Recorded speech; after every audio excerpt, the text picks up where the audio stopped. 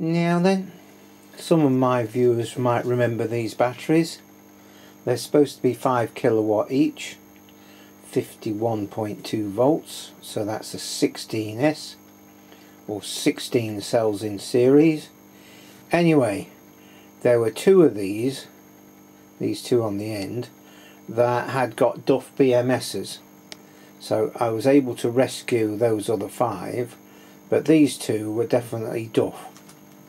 And so I put some JBD 200 8/21 BMSs in there, okay, and I got them from Fogstar, and I use Overkill Solar to talk to them.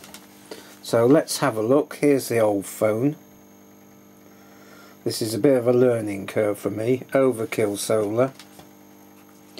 Okay, right, get that out of the way. Right, let's go for number 1. I've labelled each of these, you see, so there's number 1. Yeah, and it's connecting. Okay, instead of the 100 amp hours that it says on the case, this one says it's 82 amp hours. I don't know how they work that one out, yeah, but obviously they do. There we go. And the variation between cells seems to be quite a lot at the moment. Yeah, that's 0.09 volts difference. I have seen it as 0.004, so 4 millivolts. So I'm not quite sure what's going on there. But if you notice here, we've got charging on and discharging. Well, I had a problem with this. Yeah, and it would charge but not discharge. This wouldn't illuminate, and you couldn't do anything. So I actually spoke to somebody, or emailed Fogstar, and I got a technical person getting back to me, because I'd done some screenshots from this phone and sent them to them. They told me what the problem was. So we go to settings, okay, and it's just reading the settings. Now, one interesting thing here is, where are we? It says cell full 3.500, 3.5 volts. I could maybe raise that up a little bit to 3.55 quite easily. Maybe that's set on the very conservative. But anyway, we move down here and we've got balancer enabled. That's balance only when charging. So no, we want balance enabled all the time. Switch circuit. If you want it to discharge, you've got to have that switch circuit switched off. Okay. Yeah, and I've got delta to 10 millivolts, but it's not happening at the moment, as you've seen before. It's 89 millivolts. That's the difference between the highest cell and the lowest cell.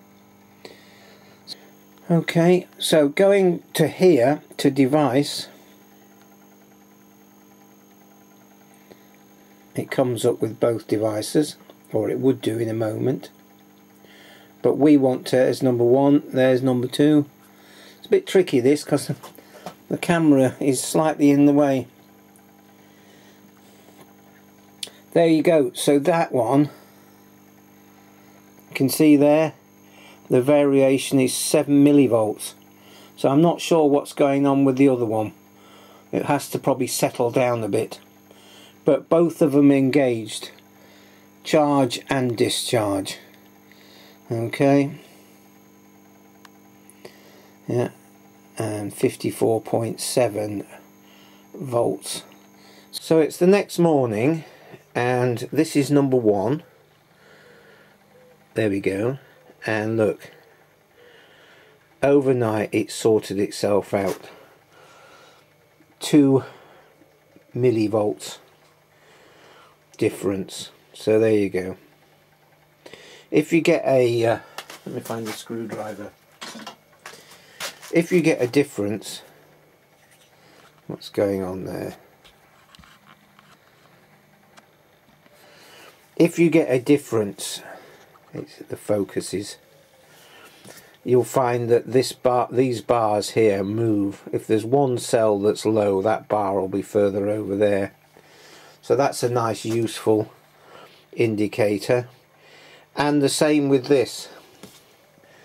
You know, this bar moves over. We've got 53 because it's overnight, and hopefully it will be charging up. Well, it is at just shy, well, 1 amp. Yeah, so that bar will move over. But just an interesting thing, this is an observation. I did have a problem with this particular BMS, and I can't remember where it was. I think it was something like 13 or 12, 13 and 14 didn't show at all. They weren't illuminated, and the whole thing wasn't working, and that was me just messing around. And what I did was I disconnected the negative from the JBD BMS, took the negative straight out, and then took the balancing wires out, unplugged them, left it for a minute, plugged the balancing wires back in, and then put the negative back in, and it's almost like a reset. Yeah, so there you go. That's just a little extra, and I'd like to hear from people who've got more experience about these sorts of things. That would be very interesting to build up a level of knowledge about these things. So hopefully some of this has been useful. Comments, discussion, always interesting to hear what you have to say. But I mean, this is great, these JBDs, because you can use Overkill Solar to talk to it, whereas these ones here, the Voltacoms, you can't talk to them directly. It has to talk to a router, and then the router has to talk to a website, and then you have to talk to the... Forget it. It's too much nonsense. Yeah, you want remote and quick as much as possible. Yeah, and you don't want to involve all sorts of data harvesting and data mining and what have you. Yeah, so right, hopefully that's helped somebody. Give us a comment. Catch up with you soon. Cheers.